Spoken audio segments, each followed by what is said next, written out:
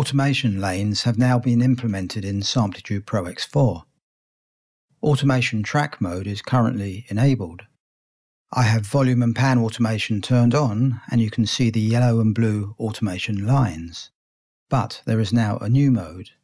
If I click where it says track, it switches to lanes and object mode. The volume and pan automation has now been given individual lanes. Here's a working example. I'm switching automation to touch mode and opening the EFX phaser. When I begin playback, you will see that if I move any of the controls, automation will be automatically written and lanes created for each parameter.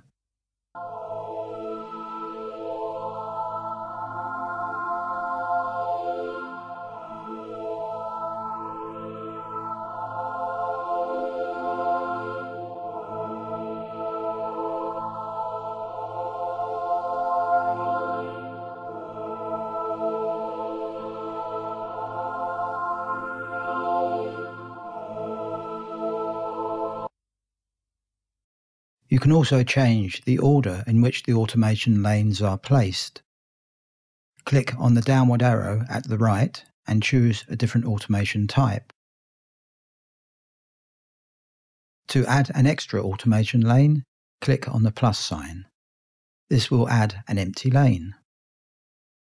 Then choose the automation parameter from the drop-down list. You can remove an automation lane by clicking on the minus sign. To disable automation for individual lanes, click on the blue button to the left.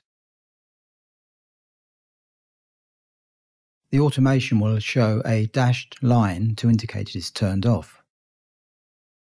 To hide the automation lanes, click on the small downward arrow at the left of the track header.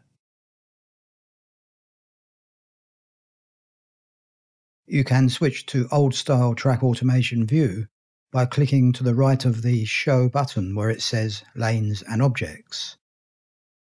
This will then change to Track View, and all automation will be overlaid on the audio object and the lanes hidden.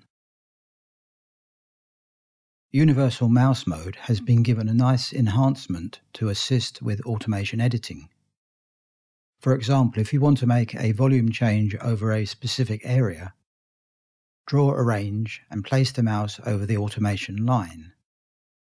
It will then turn into a double-headed arrow, and you can adjust the level up or down within that range.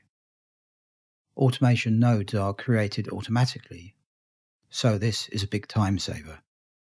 So that ends my overview of the new automation features in Samplitude Pro X4.